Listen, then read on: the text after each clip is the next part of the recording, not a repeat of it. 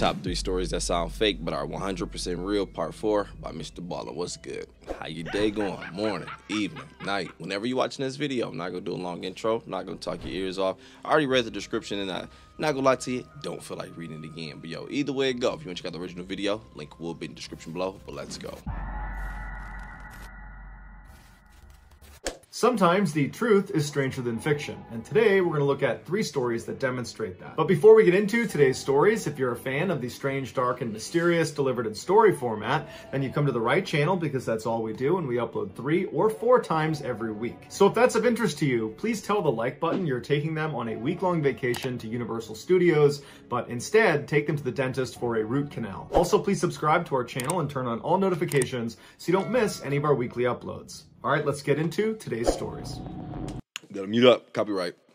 I take it. About a good even swap. About the same price. On August 25th, 2010, a small twin-engine propeller plane sat on the tarmac at Kinshasa International Airport in the Congo. As the plane was being refueled, the co-pilots, 62-year-old Danny Philomot from Belgium and 39-year-old Chris Wilson from England, walked up the stairs and into the cockpit. As the pilots got settled in and began their internal systems checks, the flight attendant walked up the stairs. She said hello to the pilots, and then she began preparing the cabin for the passengers. The main cabin began boarding at 11 a.m., and by 11:30 a.m., all 18 passengers that were expected to board had taken their seats. So the flight attendant closed the doors, went into the cockpit, and told the pilots they were ready for takeoff. This was going to be a 1-hour-long routine domestic flight to Bandundu, which is a province that was just outside the border of Kinshasa to the east. This particular crew had made this flight dozens of times in the past without any issues. As the little plane made its way over to the runway, the flight attendant demonstrated what to do in case of various in-flight emergencies,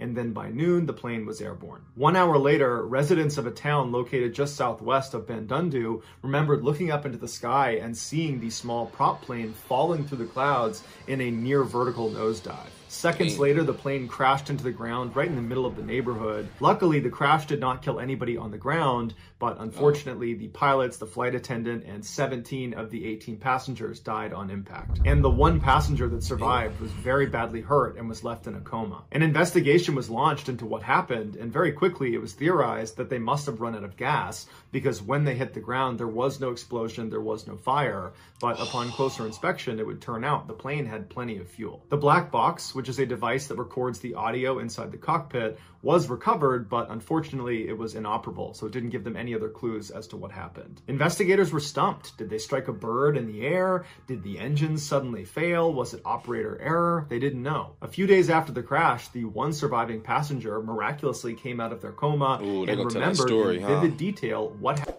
Hold up real quick, my bad. Yeah, they about to tell that story. Because I ain't gonna lie, I was wondering, like, damn, it didn't blow up. That would probably creep me out even more because, flying is my biggest fear. 2023, I plan to just do it to get over it, dog.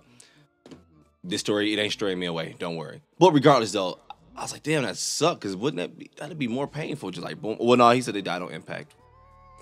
Yeah, never mind. I'm tripping. This story just definitely got my mind going because, hey, I'm not running from it this year. Suddenly fail? Was it operator error? They didn't know. A few days after the crash, the one surviving passenger miraculously came out of their coma and remembered in vivid detail what happened up in the skies right before they crashed. They said as the plane was making their final descent into Bandundu, the flight attendant was walking down the aisle reminding everyone to put away their big devices and put their seat in the upright position. And as she got about halfway down the aisle, she looked towards the back of the plane and she suddenly gasped and covered her mouth, turned around and walked very quickly back towards the front of the plane into the cockpit where she disappeared. The passengers that had seen her do this were immediately concerned that something was wrong with the plane, and so they stood up and looked towards the rear of the plane where she had been looking, and right away they knew what it was she was concerned about. There was a hissing crocodile making its way up the aisle. Someone must have smuggled it on. And as passengers realized what was happening, they all panicked. I don't know how shit worked there. How do you must have?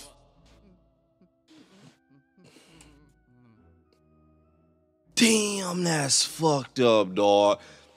I'm not even gonna lie. This does not sound real. Thank goodness for the title of this damn video, dog. Because I ain't want to be the first to say it, but I'm like, it just doesn't. Oh my, that doesn't sound. She was concerned about.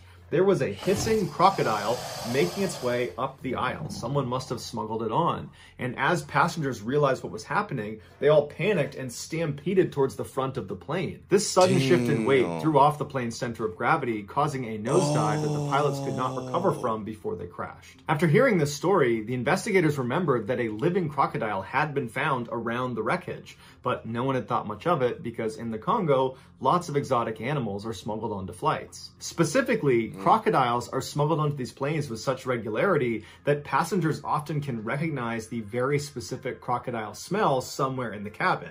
And they'll tell the pilots, they'll come back, they'll find the crocodile and the owner of said crocodile. They'll kick them off before takeoff. But obviously this time, nobody smelled the crocodile. 27 years. Just after midnight on April 4th, 2013, a man stepped out of his tent into... I really feel like nobody but Mrballen could have told me that story, and I'd have believed it. I do feel like I do believe it's a real story. But if like someone randomly would have just told me that shit, I'm like, man, get the fuck out of here. So the plane just tilted. Nigga brought the whole crocodile. That would have tripped me out, dog. That is crazy how shit operate in certain places. Just hearing that, like, to hear that's a thing, I would never in a million years have really thought, legit, not being funny, would have never in a million years thought that'd be a thing. Like, yeah, when we fly here, it's a chance of someone sneaking a crocodile on this mug, man. Said crocodile, they'll kick them off before takeoff. But obviously this peace, time, man. Nobody smelled the crocodile. 27 years.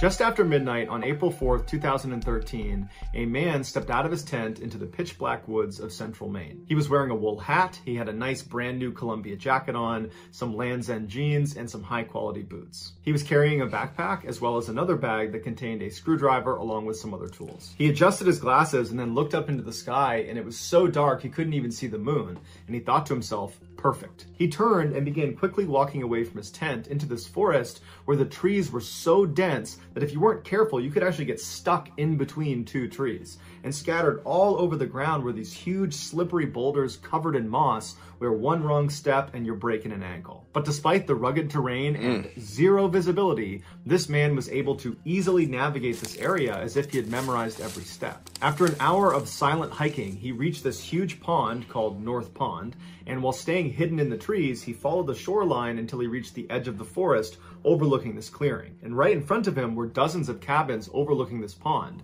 This was Pine Tree Summer Camp. He waited in the tree line for a few minutes just listening to make sure nobody was out there, even though he knew their schedule and knew no one was there. After not hearing anything and feeling like the coast was clear, he stepped out of the woods and walked up to the top of the camp to the dining hall, and he made his way around to the back door. There, he pulled a screwdriver out of his bag and expertly popped open the lock and stepped inside. Once he was inside, he pulled out his tiny flashlight and he made his way over to the pantry where he began stuffing his bag full of candy, chips, and coffee. Once his bag was almost completely full, he walked over to the walk-in freezer, he went into his pocket and pulled out a key that he had stolen on a previous trip. He unlocked the lock, went inside, he grabbed some frozen hamburger patties and hot dogs, and then he left the freezer and locked it behind him. He did one more pass through the pantry and grabbed some more candy off the shelves and jammed them into his pockets. And then after feeling satisfied that he had all he could take, he decided it was time to leave. And so as he made his way to the door, he thought to himself, great, another successful raid complete. Or so he thought. A motion detector had recently been installed inside of the dining hall behind the ice machine. So as soon as this man had pried open... let me go back to all those going on. Now you just hear licks on candy. So far, I'm loving the way this story going. Hey, if it's just a dude who's just stealing candy, I take that, man. After that first story, that was crazy as hell.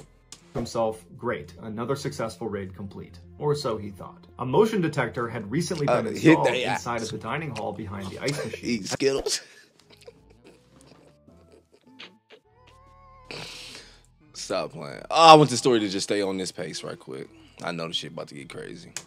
A motion detector had recently been installed inside of the dining hall behind the ice machine. As soon as this man had pried open the back door, it had picked him up and remained silent, but sent an alarm to the nearby home of Sergeant Terry Hughes, who was a game warden that was investigating recent thefts in the area. Terry sped to the camp in under 4 minutes, and he parked his truck a ways away from the dining hall because he was worried he would scare off the perpetrator. So he parked his car and ran on foot, staying in the tree line until he got right behind the dining hall. He ran up to the back door and looked in the window, and he saw this tall, skinny man walking out of the walk-in freezer. And this guy did not look towards Terry. Instead, he turned and walked farther away from him over towards the pantry. This guy pulls a flashlight out, he shines it at one of the shelves, and he takes some things off the shelf and puts them in his pockets. And then after standing there for a minute, the man turns off his flashlight, faces Terry, and begins walking towards the back door. At this point, Terry backs off the window and goes behind a tree that's overlooking the back door. He gets his flashlight in one hand and he unholsters his pistol and he waits. Terry watched as this man barely opened the back door.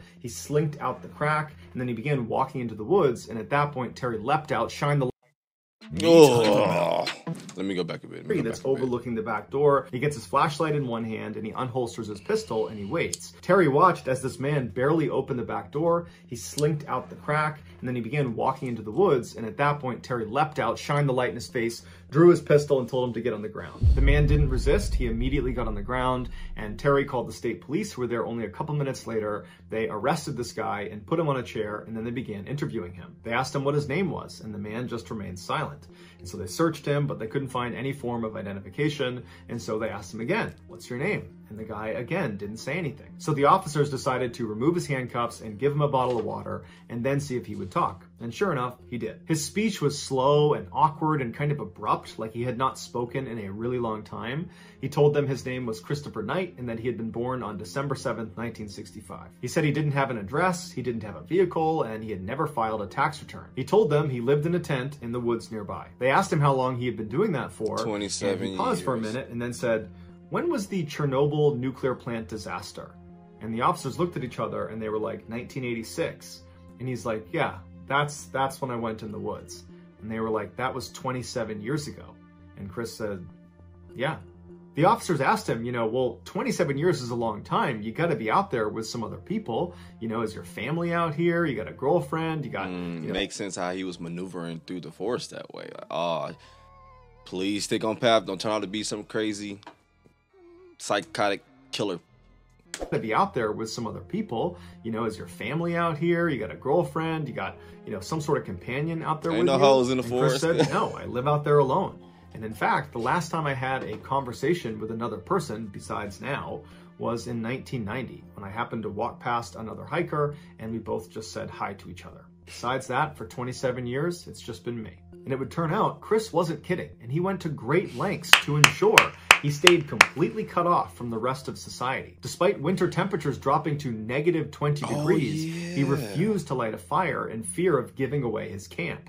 And so instead, when it got that cold, he would just stay up all night pacing around his camp, trying to stay warm that way. He never even talked to himself or sang out loud because he was so worried someone might hear him. And he never left his campsite unless it was basically pitch black on an overcast night because he was afraid of being seen. When the officers asked him if he had access to the internet, okay, hold on. Now it ain't that beautiful no more. Okay, was this all willingly, or did I miss that part? Cause man, it sounds like you're missing a lot of rights that you have. You can still be out there, but you can do some things.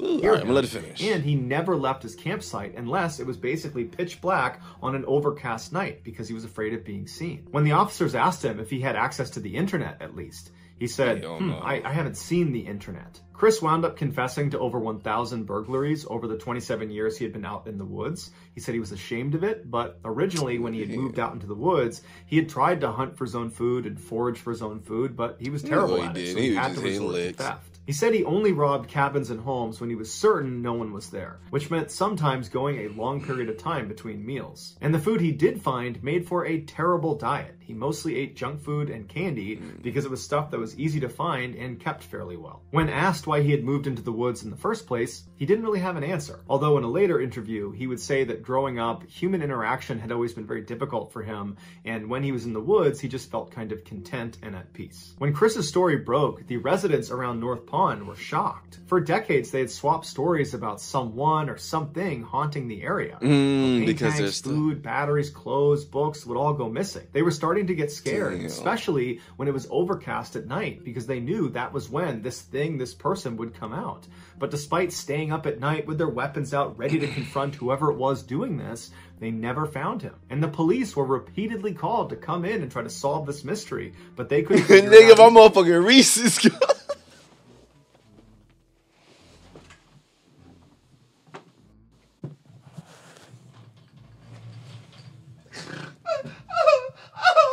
This nigga stole my motherfucking Reese's cup.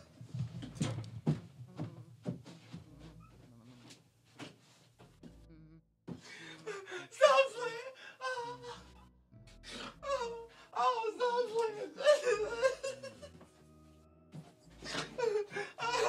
Stop playing. Stop playing. I'm done, dog. I'm done. My bad, dog. Stop playing so damn much, boy. Damn. Play so much. That's why I ain't coming over here, dog. Your ass play so much. Stop playing, man.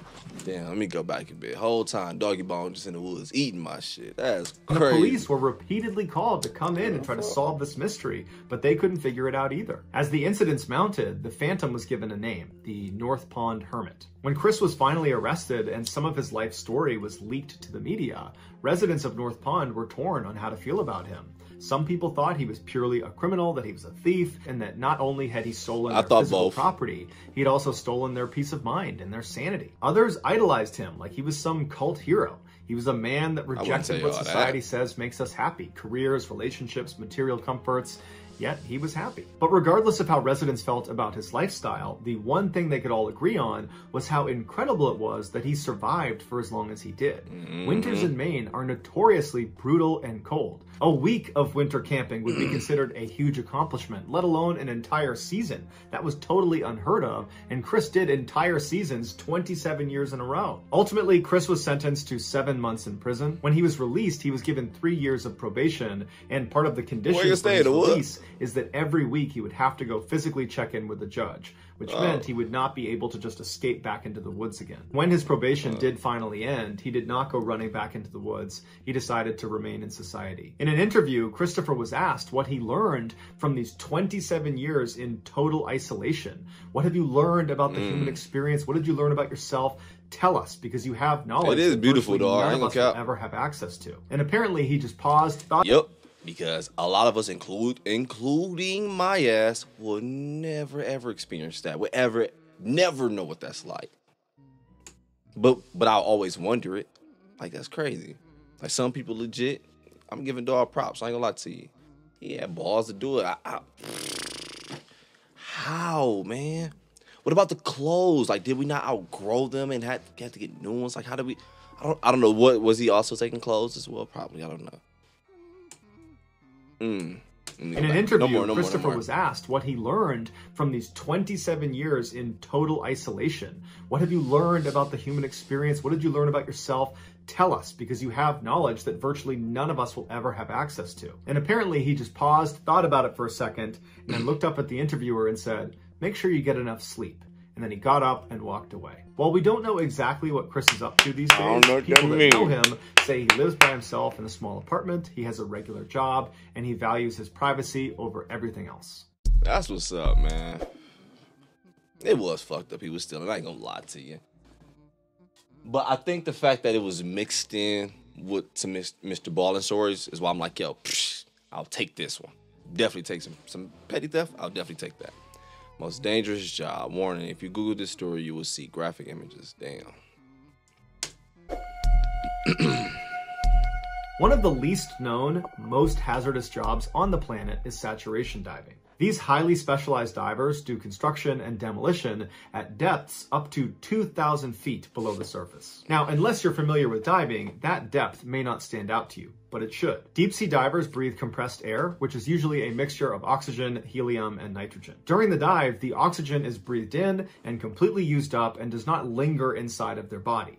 But the helium and nitrogen, they are absorbed as they're breathed in into the bloodstream, and they remain there for the duration of the dive. As the diver ascends in the water column, the pressure on them from the water is reduced, which allows these two gases to clear out of their bloodstream. But they clear at different rates. Helium is considered a fast gas, which means you absorb it quickly and get rid of it quickly, but nitrogen is a little bit slower, and so it takes longer for it to absorb into your body, and then takes longer for it to clear out of your body. If a diver doesn't respect this and just rockets to the surface, any of the nitrogen or helium that did not diffuse out of their bodies will bubble up inside of them like a shaken soda, and it will wreak havoc on them, and many times it can be fatal. This condition is known as decompression sickness, or the bends. The way divers mitigate getting the bends is they have decompression stops in their dive, which means after they go down to a certain depth, on the way up, they will stop at a certain depth and just wait. And they will allow these gases to diffuse out of their bodies before making their way up to the surface. These decompression stops are planned and built into the dive beforehand. The deeper you go, the more frequent your decompression stops will be and the longer they will take. To give you a sense of just how long these decompression stops can be, if you dive down to just 250 feet, it might only take you about 15 or 20 minutes to get down there, but the return trip will take almost 4 hours due to the number of decompression stops. If you're going down to 2,000 feet, it will take you over 33 hours to ascend. Naturally, this ridiculous time constraint poses a huge problem for any industry that relies on deep sea work, like oil and gas, because they simply don't have enough divers to compensate for how long these decompression stops take. They tried sending remote-controlled vehicles down to these depths to work on these offshore wells and rigs and pipelines, but they lack the touch and maneuverability to do the job. And so, in the 1960s, a crazy solution was implemented to get more people down to these depths for longer periods of time. And it was then that the commercial saturation diver was born. Instead of divers spending hours and hours making all those stops on the way to the surface, they constructed these underwater chambers that the divers would go into after their shift was done. They would sleep inside of these claustrophobia-inducing metal chambers, and then the next day they would put their dive gear back on, hop outside. I was just looking at that picture, like, that's dope, man. Like, like they just don't have fear in them at all.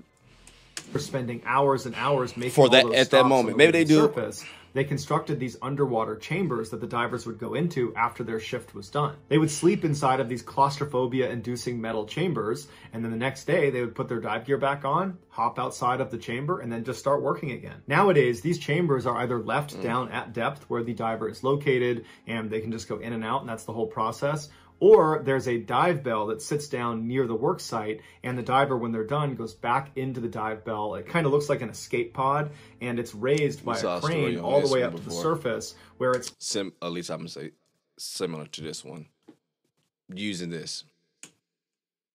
It looks like an escape pod, and it's raised by a crane all the way up to the surface, where it's placed on top of a ship or a rig. And inside of this dive bell, the pressure is artificially made to match the depth they've been working at. And then when they're placed up on the surface on the ship or the rig, the bell is connected to a bigger chamber that's also set to the same pressure they're at down at depth. And they can go inside this chamber, they can sleep, they can eat, go to the bathroom. And then the next day, the process is reversed, where they go back into the dive bell, it lowers them down to depth, they hop out, and they continue their work. The point of this system is to keep divers fully saturated with their inert gases like nitrogen and helium, so that they only have to do one major decompression at the very end of their shift, which is oftentimes multiple weeks long. Now, while the saturation diving system has worked extremely well, it's still extremely hazardous, which is part of the reason why it pays really, really well. Some divers have died because they panicked and got hurt. And if you think about what their job really entails, they are going down thousands of feet all on their own into total pitch black nothingness. They have one crummy light that can barely see about 10 feet in front of them. They're operating heavy, dangerous equipment. There are large animals swimming around them that they can't see. Oftentimes, they're perched on a pipeline, clinging to it, that if they were to fall off of it and detach from the dive bell, they would sink into an abyss and no one could get them again.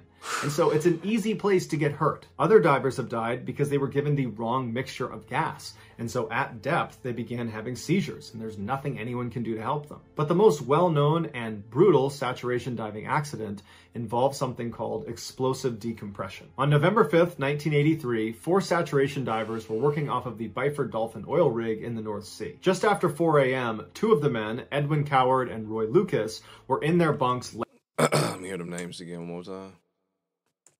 1983, 4 saturation divers were working off of the Byford Dolphin oil rig in the North Sea. Just after 4 a.m., 2 of the men, Edwin Coward and Roy Lucas, were in their bunks lounging inside of that chamber that sat up on the rig. The other 2 men, Bjorn Bergensen and Troels Hellevik, had just finished their shift down below. They had gone into the dive bell and were being raised by crane to go up to the chamber on the rig. Once the dive bell was up on the rig, 2 dive tenders named William Crammond and Martin Saunders began clamping the bell onto the side of the chamber. Without getting too into the weeds about how it actually works, getting divers to go from one highly pressurized area, the dive bell, into another highly pressurized area, the chamber, and vice versa, basically, it just boils down to opening doors at very specific times, and doing it wrong will result in catastrophe. The process was going just fine. Hellevik and Bergensen had exited the dive bell, they'd gotten into the chamber, and they were literally in the process of shutting their internal door when outside, dive tender Crammond made a huge mistake. Before Hellevik had sealed his door,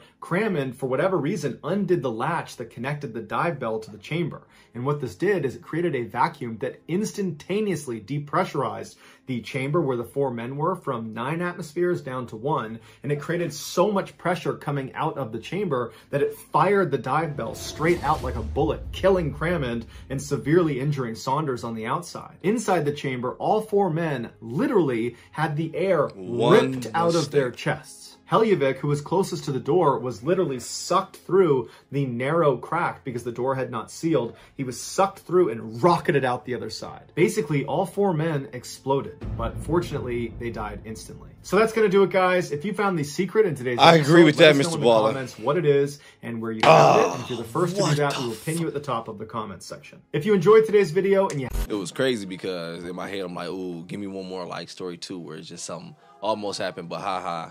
I knew that shit wasn't coming. I felt it, man. But the one damn mistake, like he mentioned, one, and it is going to be catastrophe, and that's what it was. I definitely would agree with fortunately as well. Man, I would want that to be instant for me. I ain't gonna lie. The reason I jumped like that when I shot the picture, because I was like, whoa, is that after pictures? That's what I was thinking, but... Damn, definitely rest in peace, man. Definitely rest in peace. But hey, I'm about to go ahead and get up out of here and enjoy my day. Go ahead and do the same thing. Enjoy your day, morning, evening, night, whenever you watch this video, dog. But I'm out.